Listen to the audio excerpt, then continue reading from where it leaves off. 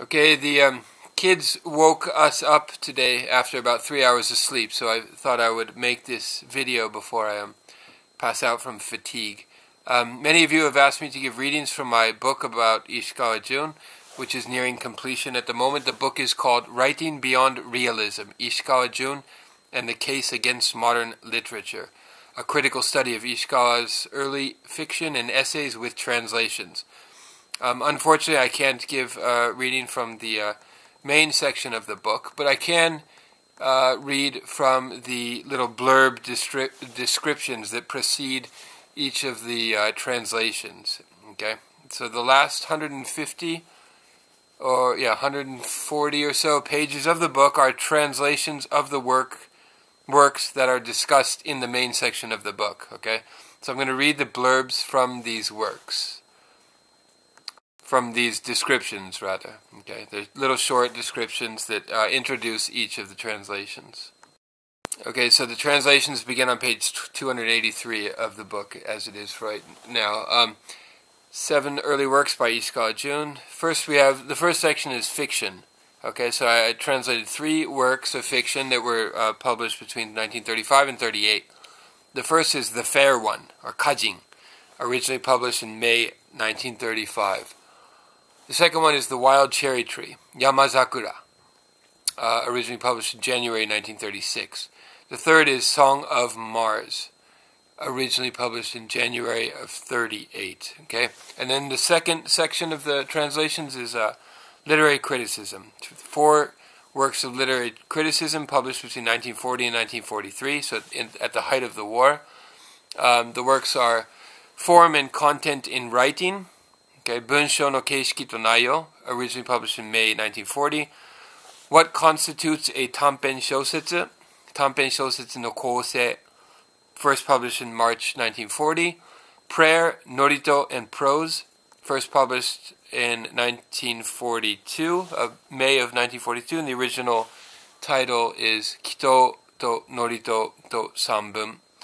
And finally, probably the most important essay of criticism by Ishikawa Jun, Edojin no hassōhō ni tsuite, on the thought patterns of the people of Edo, published in March 1943. Okay, so here are the blurbs to those, 7 works, okay? The Fair One, Kajin. Kajin was first published in May 1935 issue of the major literary journal Sakuhin. Although Ishikawa had already published numerous fictional etudes, or shusaku, translations of French literature, and essays of literary criticism, it is this work that has long been regarded by Japanese critics as marking his debut as a writer. The work was immediately praised by the prominent novelist Makino Shinichi, whose favorable review put Ishikawa on the radar of Japan's literary establishment, or Bundan. 2 years later, Ishikawa would win the 4th annual Akutagawa Prize for his first full-length novel, Fugen, or the Bodhisattva, 1936. As I argue in Chapter 3 of this book, Kajin is both an I-novel and an I-novel parody that undermines the basic tenets of autobiographical realism through the conspicuous use of 4 types of literary mediation, which I call deep, surface, reflexive, and figural mediation. Its first-person narrator, a kind of mitate or parody of eccentric neo-Taoist poets of Chinese antiquity such as Ruanzhi, who lived in the 3rd century. The narrator longs to escape the confines of his insular world and submerge himself into something external, and the story he relates is about his various unsuccessful attempts to accomplish this. Despite his repeated attempts to locate this unspecified, obscure, and elusive object, represented by the work's central metaphor, the Fair One, or Kajin, in Chinese, jiadeng, he is consistently rebuffed, humiliated, and eventually reduced to a wild beast, ikko no yaju. The story ends with him stuck within the confines of self and completely in the grip of his possessor, quote-unquote, the Greek demigod Pan. The word introduced the narrative structure that would characterize Ishikawa's early fiction, an unnamed first-person narrator who is a struggling artist of some métier, aspires to create an alternative world through his, but is prevented from doing so by some interloping force beyond his control. This force then becomes the main focus of the narrator's attention and, by extension, the main subject of the work. Here, the disruptive force takes the form of the narrator's acute self-consciousness, or keishiki, an irrepressible sexual drive, represented by the demigod Pan. Ironically, it is precisely his inability to overcome Pan that enables him to write the work we are reading. Okay, now here's the blurb to my translation of The Wild Cherry Tree. Yamazakura was first published on January 1st, 1936 in the literary journal Bunge Handong.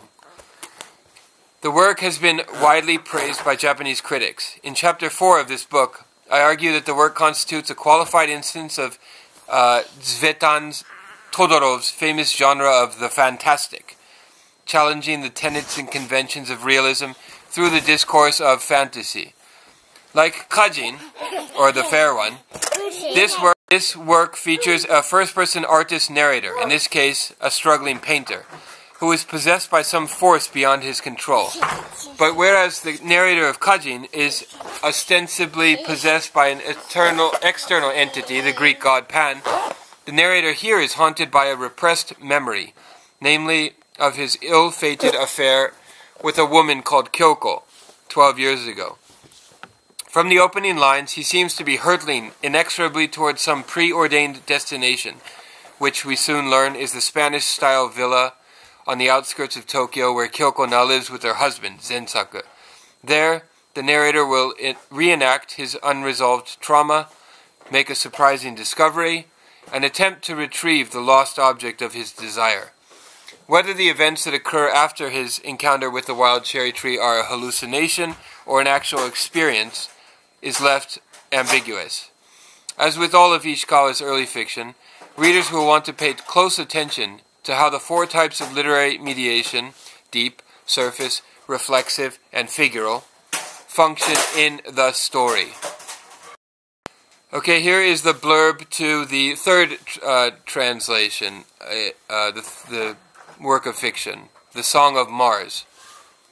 Marusu no Uta first appeared in the January 1938 issue of the major literary journal Bungakukai, 6 months after the outbreak of the Second Sino-Japanese War, which began in July 1937 and lasted until September 1945. The story was promptly banned by government censors for its perceived unpatriotic tone. Although often described as an anti-war work, the piece is more self-flagellation than protest, an admission of impotence in a season of peak nationalism, imperialist war, and head-in-sand denialism. The Mars of the title refers, of course, to the god of war in Roman mythology. The fictional Song of Mars is based on several actual military songs popular in the late 1930s. Its ubiquitous, menacing refrain seems to follow the narrator wherever he goes, serving as a kind of metonym for the war itself. The increasingly dangerous behavior of the work's central female character, Fuyuko, can be read as an allegory for Imperial Japan's frenzied drive to push its boundaries ever further, and her ultimate fate, a prescient vision of Japan's catastrophic defeat in 1945.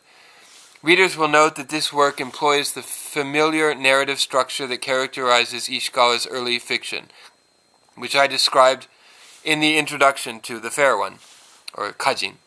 Here, the interloping force that prevents the narrator from creating an alternative world through his art takes the form of the world historical event, the Second Sino-Japanese War. The Sanskrit word prajna, or chie in Japanese, is a Buddhist term that means true discernment or wisdom in action. Okay, now on to Ishikawa Jun's literary criticism, literary essays written during the war. Okay, the first is form and content in writing. So here's the blurb description to my translation of that essay. Bunshō no keishiki no to naiyō.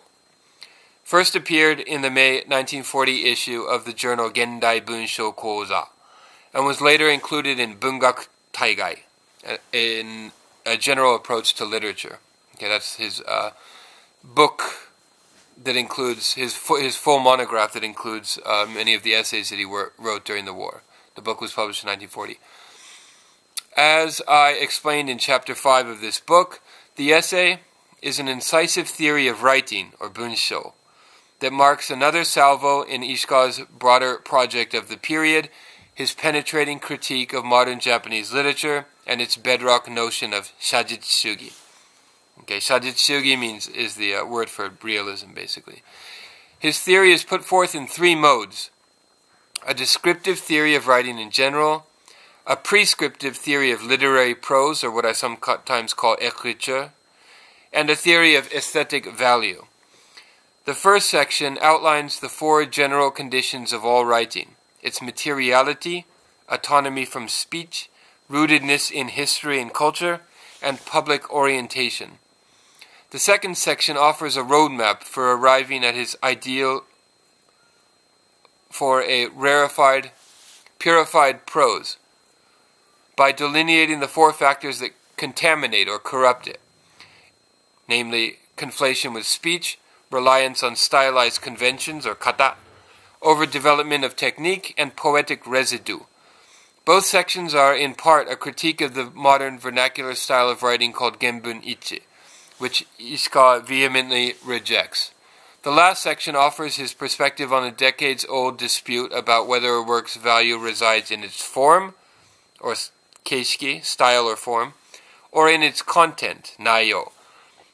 Although Ishikawa does not cite any of the key literary debates over literary value that took place in the 1920s and 30s, this last section is clearly a response to the issues raised in debates such as the so-called content value debate, or naiyō teki kachironso, that took place in 1922 between Kikuchi Kan and Satomi Ton.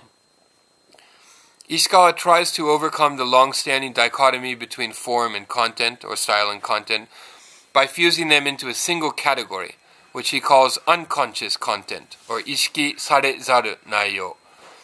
It is through this style-derived content, he argues, that an authentic literary text can exceed the sum of its representational content and become something that is both representational and self-reflexive, heteronomous and autonomous. Unlike the conscious content of a work, unconscious content arises spontaneously from the words themselves. For Ishikawa, it is in this middle space between style and content that the beauty of a literary text resides. Readers will note that the term keishiki, usually translated as form, is translated here as both form and style, since it was often used by writers and critics of the period to signify literary style. For those interested in reading Ishikawa's literary criticism in the original Japanese, I recommend the recent Ishikawa Jun Hyoron-sen, or a selection of Ishikawa Jun's literary criticism, published in 2007 by Chikuma Shobo, which includes these four essays. Okay, here is the blurb for the next essay. What constitutes a Tampen Shōsetsu? Tampen Shōsetsu no kōsei is Ishikawa's most often cited essay of literary criticism. It first appeared in March 1940 in issue 3 of Gendai Bunshō Koza, and was later included in Bungaku Taigai, the full monograph that was published in 1942, actually. As I argue in Chapter 6, the essay, despite its title and opening vow, is an implicit theory of the Shōsetsu. Often translated as novel, Shōsetsu is better described as a piece of fictional narrative. Tampen Shōsetsu, a modern neologism usually translated as short story, is used rather idiosyncratically by Ishikawa to denote most works of modern Japanese fiction. Ishikawa sees this umbrella category as consisting of two main types, which he calls the conte and the nouvelle.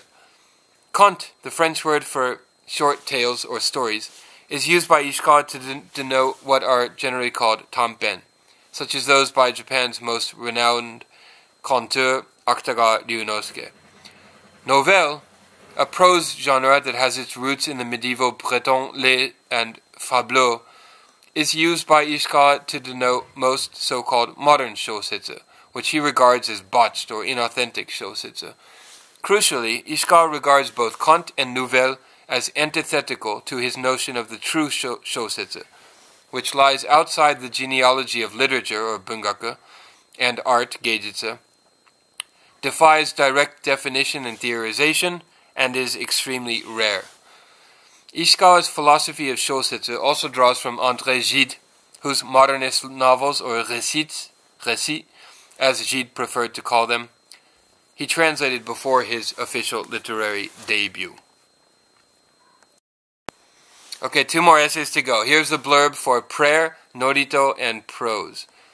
Kitō to Norito to sanbun was first published in the May 1942 issue of Gendai Bungaku, nearly 5 years after the publication of the Song of Mars.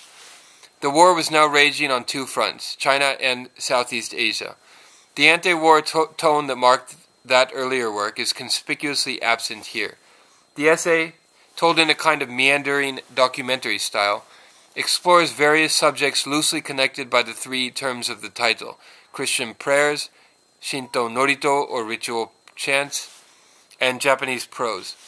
The subjects include French poet and First World War casualty Charles Péguy, Gothic writer Izumi Kyoka, mimetic notions of writing based on the author's everyday life diagram, or seikatsuzuke, and psychological diagram, shinrizuke, categories of interiority and the literary genres they spawned, naturalism's failure to go beyond the so-called life-based hypothesis, Nagai Kafu's importance as political and social critic, and his controversial work House for a Mistress, published in 1912, as the quote, genesis of the modern Japanese Shōsetsu, the Kojiki, Japan's oldest chronicle, and the notions of prayer and the divine in Shinto, Japan's native religion.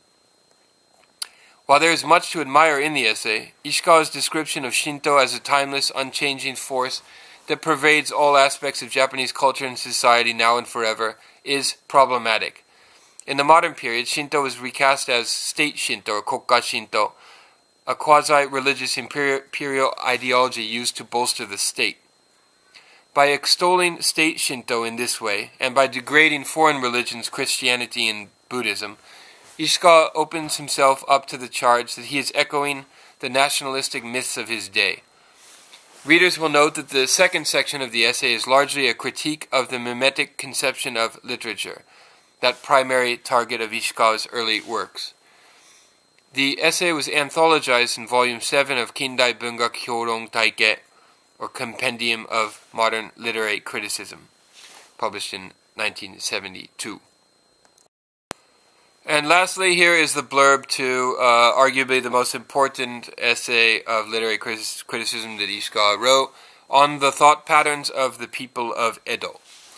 Edojin no hassōhō ni tsuite was first published at the height of the Second World War in the March 1943 issue of the journal Shiso.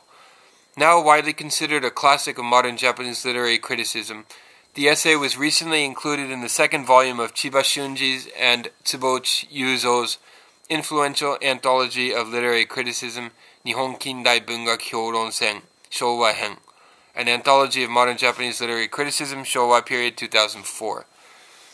As I argue in Chapter 7 of this book, the essay, despite its title and explicit subject, is more than an exquisite treatise on the haikai literature of the Edo period, as critic Noguchi Takehiko described it. More importantly, it is an incisive, if oblique, attack on what Ishikawa regarded as the founding notion and dominant paradigm of modern Japanese literature, Shajitsu Shugi. While the essay's explicit subject is the dominant thought patterns, or hassōhō, or literary hermeneutic paradigm, of the Edo period, its implicit subject is the dominant thought patterns, or literary hermeneutic paradigm, of modernity.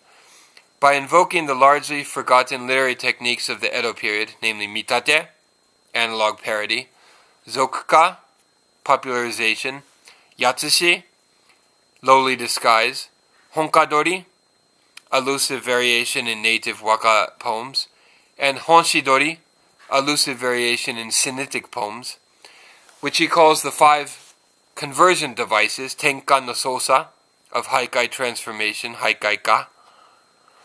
Ishikawa sought to show his readers that alternatives to mimetic realism, or shajitsu-shugi, existed in the past and could still be marshaled in the creation of new modes of writing. Although Ishikawa does not idealize or romanticize the Edo period as many of his contemporaries did, he does depict its literary culture in thoroughly positive terms, implicitly contrasting it with a disenchanted modern world that has lost the ability to see, read, and understand the world symbolically or analogically. As we read the essay, we shall keep in mind that his description of this past tradition is in fact a coded critique of the present. Okay? That is all I will give you for now. I hope you enjoyed this video, which featured cameos from 2 of my 3 kids in the beginning of the video. That is all for now. Bye-bye.